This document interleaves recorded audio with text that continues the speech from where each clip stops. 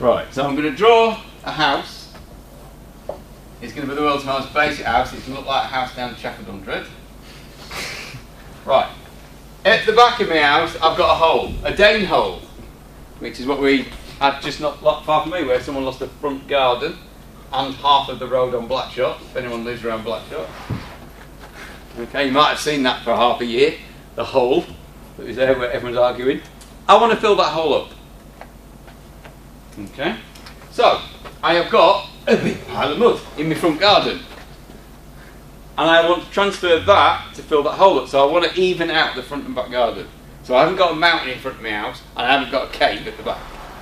Alright, now, one way I could do that is I could get a spade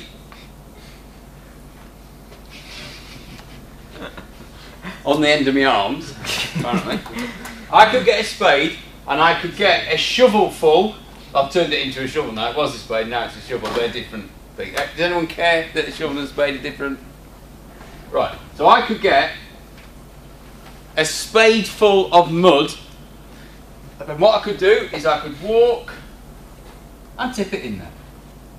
Yeah? And then I could walk back and get another shovel of mud. This is what, when I was saying about the printer having to send one back at a time, this is how we used to do device communication. Okay?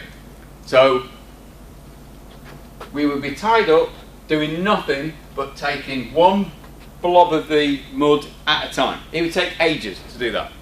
So what we do is just say, well, no, we're not going to do it like that. We're going to use a buffer. Can anyone guess what the buffer might look like in this physical example? A giant bucket. I'm going to use a wheelbarrow because they're more practical, because it's got a wheel on it. Okay, so I'm going to have a wheelbarrow. It's going to be a big wheelbarrow. Got to have a handle that comes down so I can hold it. Right, what I'm going to do this time, instead of transferring one spade's worth at a time, I'm going to fill up my wheelbarrow. So eventually, I'm going to pile it up a bit because I'm risky. Okay, so I've got it piled up, I might drop a bit off the side. When I've filled that up, I take the whole lot and dump it in the hole. Okay, and then I walk back with the buffer. Now, there could be an opportunity to give two people a job.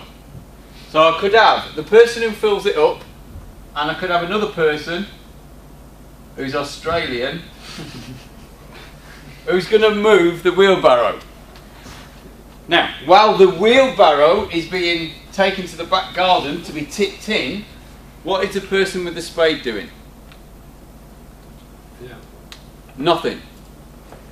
They're stood there. They can't fill the wheelbarrow up because it's gone. It's being used.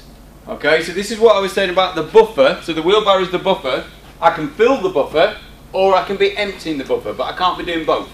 Unless I'm going to chase after the bloke with the wheelbarrow and try and put a few more spades full on. Which I'm not going to do. Okay, because that would be stupid. This example's already stupid as it is. Right, what I can do to speed this up is to create two buffers.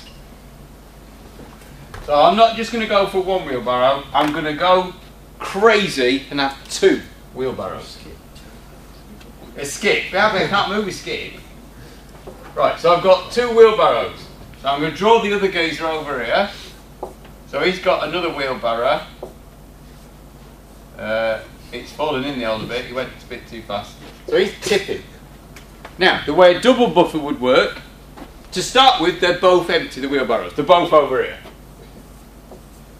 Okay? I can fill one up.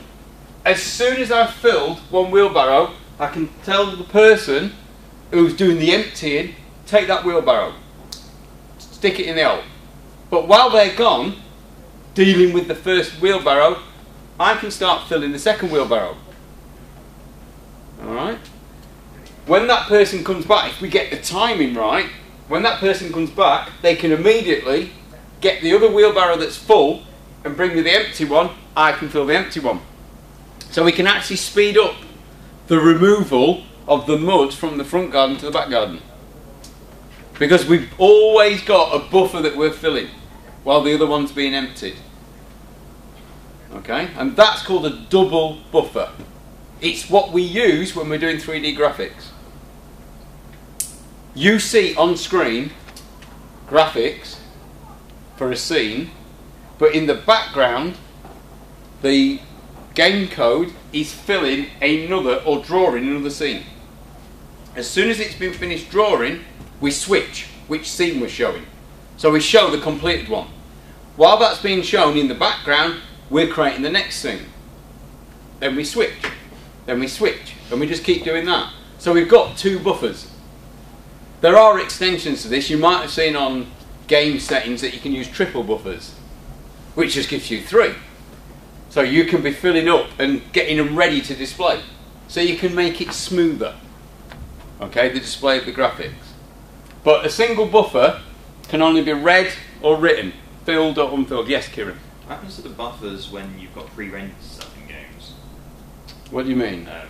Like where it draws the file from resources rather than actually... Exactly in the same process, but you're pulling the data. You're not live calculating all the geometry like you would do if you're like moving around a scene, but you're still having to process data that's coming from a disk. So you might have to be decompressing video. So again, that is buffered. You do not see the video being created on screen. It's created in the background, and as soon as one frame is finished, we switch. And then we can start generating the next frame. Okay? Just a lower workload. Yeah. What you're trying to do is you're trying to maximise the use of your resources. So with this wheelbarrow thing, both people who are working to move this mud are constantly working. That is the ideal. Okay, that you maximise. Your most efficient use of all your resources is if they're working full time. If there's a lot of idling going on, then they're not working. There's no point in having, there's no point in having 2 people if they don't need all this spare time. If there's loads of like standing around doing nothing, what are we using them for? Okay, and it's the same with the computer resources. Why, don't go out and spend £1,000 on the most expensive graphics card in the world if when you're playing a game with full detail, half the time it's doing nothing. Because it's so quick, it doesn't need to do it. You've wasted your money. Okay, and the double buffering is a way of maximising the 2 devices. Okay, as much as possible. But because a buffer only allows us to fill or empty. So actually, in reality, when we do DVD burning, we use 2 buffers.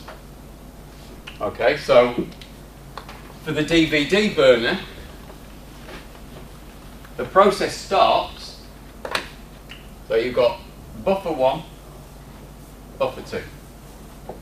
Okay, so we fill the first buffer. As soon as that's filled, we contact the DVD burner, and the DVD burner starts reading the buffer, so burn. Okay. As soon as we fill that one, we can start filling the second buffer. Okay, and we're filling it quicker than it's been emptied. That's the ideal situation. As soon as the burner gets to the end of this buffer, it'll just switch to this one that's ready. It'll signal to say it's finished with this one, we can fill that one up again. Okay, and that cycle goes on so that the slower device is kept busy. You need the slow device to be constantly working. The fast one, it can go off and do all the jobs. Okay, so the CPU is generally what we're talking about. That is the fastest device in the computer.